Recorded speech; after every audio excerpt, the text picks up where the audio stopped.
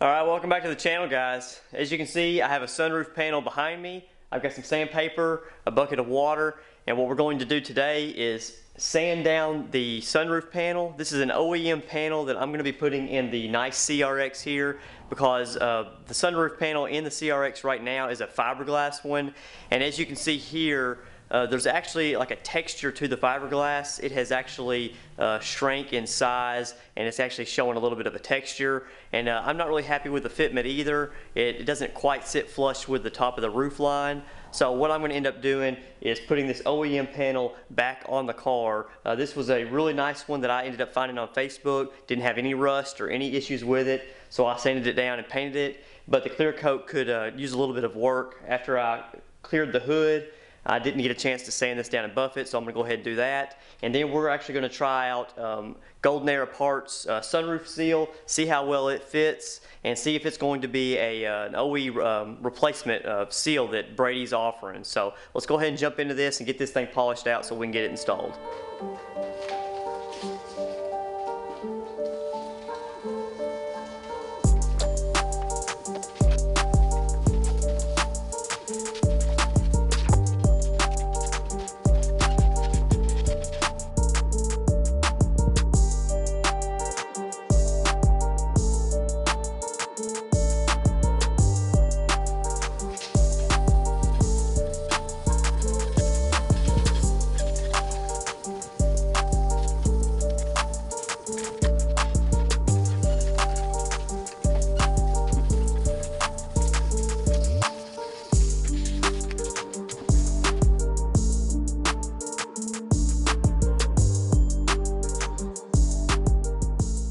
Alright, I got the panel finished out with 2000 grit. I didn't use 1500 because I was afraid it would be too aggressive, and it's a little harder to get 1500 grit scratches out. So I'm actually going to step it up now to 3000 grit. This is about 99% or 97, 99% all the way sanded flat. There's still a few little shiny spots here and there, but I think the 3000 grit will go ahead and level it out even further, and then we'll be ready to buff it out. So I'm going to use 3000 and finish this panel up so we can get to buffing.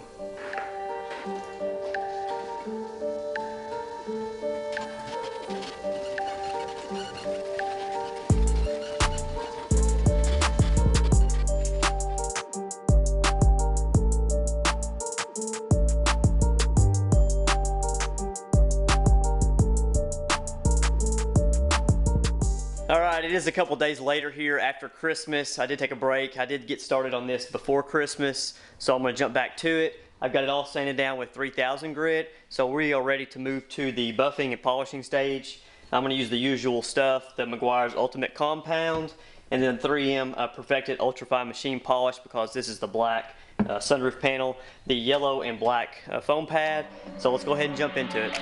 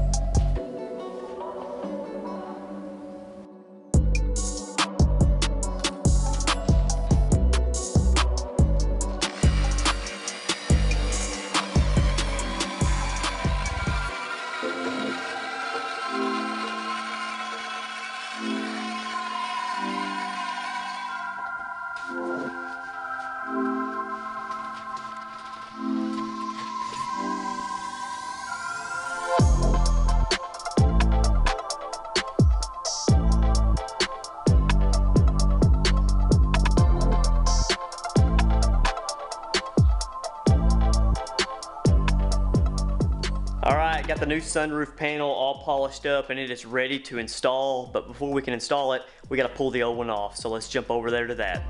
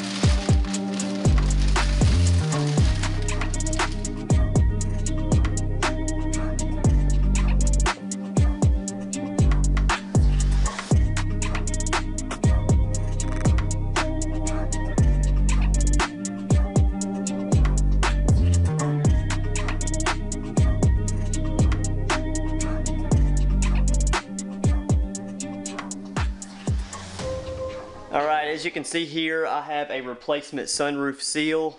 This seal is actually by Golden Era Parts, a guy named Brady. He's actually still in the prototype stage. He sent me one to test out to see how it fit, and it just so happened to work out where I was going to be replacing my sunroof panel anyway, so it gave me a good opportunity to do so. Now, after looking at it, it looks nearly identical to the OEM sunroof seal. It's got the same material feel all around the edges. It's got the harder rubber on top for the UV protection. I did notice that there are a couple more relief cuts in Brady's seal around the corners here. The OEM panel actually has relief cuts on the front or rear. I don't remember which one it is just yet. I'll have to test fit to see. But Brady's actually has the relief cuts on all four corners. So that may be a good thing, that may be a bad thing. We're going to definitely check it out and see.